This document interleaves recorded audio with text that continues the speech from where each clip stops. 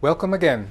In this lecture, we will go into more detail of the process of allograft rejection as one of the important early challenges after transplantation. This histological image shows you the hallmark of acute cellular rejection, namely an influx of inflammatory cells into the transplanted organ. Since T cells are the predominant cell type and are pivotal for the rejection process, this lecture will further present basic aspects of these T cells. In this lecture, we will answer the following questions. How do T cells recognize alloantigen? What is the difference between direct and indirect allopresentation? And which signals are required for efficient T cell activation? In the lecture on MHC molecules, we've learned that these molecules can exist in two different forms, MHC class 1 and MHC class 2, and that the MHC peptide complex is recognized by the antigen-specific T cell receptor. Class 1 is specifically recognized by CD8 positive cytotoxic T cells. Class 1 presents endogenous peptides that will guide the immune system in the direction of a cytotoxic response, such as required in the context of virally infected cells. MHC class 2, on the other hand, is recognized by CD4 positive T helper cells. MHC class 2 presents peptides from exogenous origin, and CD4 T helper cells are essential for protective antibody responses against extracellular pathogens taken up by antigen-presenting cells. So, cross-linking of the T cell receptor, the antigen-specific receptor of these cells, determines which T cell will be activated. This is also referred to as signal 1. Now we move to transplantation and ask the question how alloreactive T cells are activated in this situation. In other words, what is signal 1?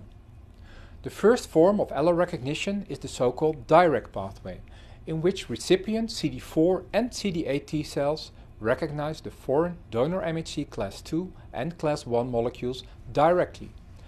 This form is unique for transplantation and is dependent on donor APC, since they have the highest MHC expression. The indirect pathway follows more the regular route of antigen presentation, in which donor MHC molecules are taken up by recipient APC and presented as peptide in MHC class 2 to CD4 positive T helper cells.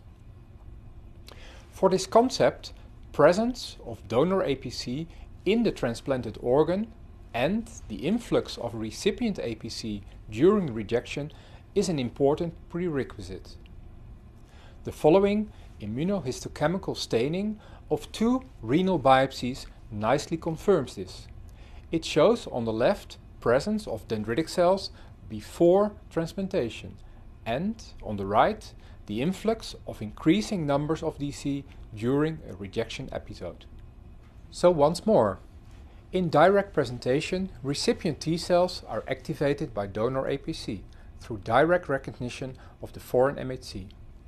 This process can already take place immediately after transplantation. The reactivity is based on a cross-reactivity with this foreign MHC. This is because during thymic selection, only T cells with an intermediate affinity for self-MHC are selected. As a consequence, a large proportion of T cells, estimates ranging from 1 to 10% of all T cells, can show this reaction. This will include both CD4 and CD8 positive T cells and include both naive and memory T cells. Therefore, especially this response is responsible for the vigorous early cellular rejection. However, since donor APC will disappear over time, this response will also diminish. In contrast, more time is required to start the indirect pathway of allorecognition.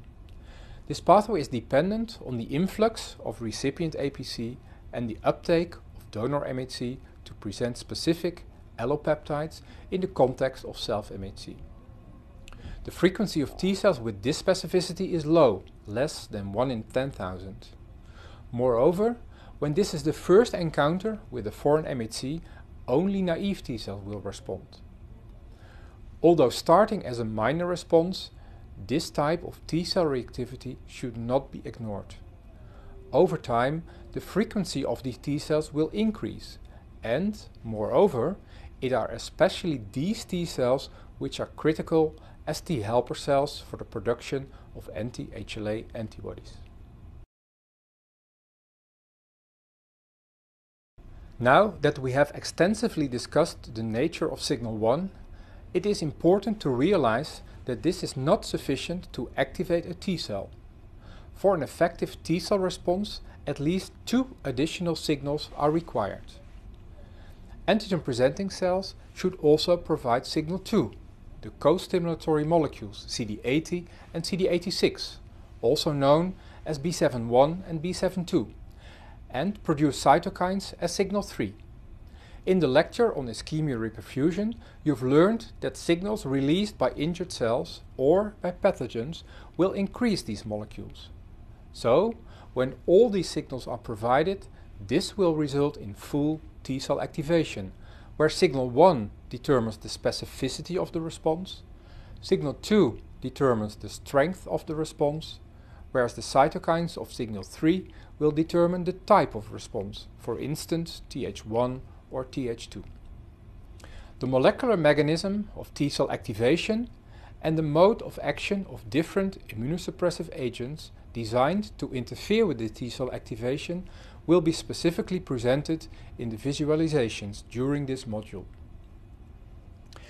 We started this lecture with an histological picture of a biopsy with acute cellular rejection.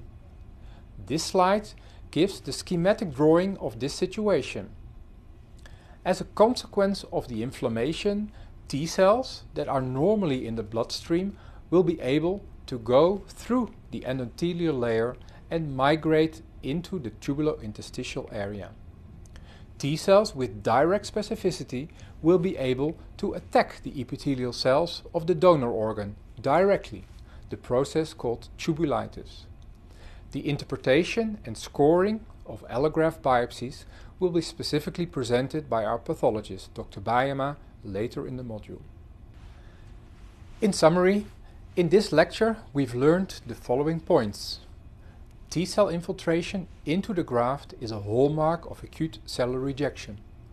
In transplantation, the alloantigen can be seen through the direct and indirect pathway. In the direct pathway, a large number of T cells directly react with the foreign MHC molecules at the surface of donor APC. In the indirect pathway, CD4 positive T cells are activated by donor allopeptide presented in the context of self-MHC. And for efficient T cell activation, these cells should receive signals through MHC, signal 1, co-stimulation, signal 2, and cytokines, signal 3.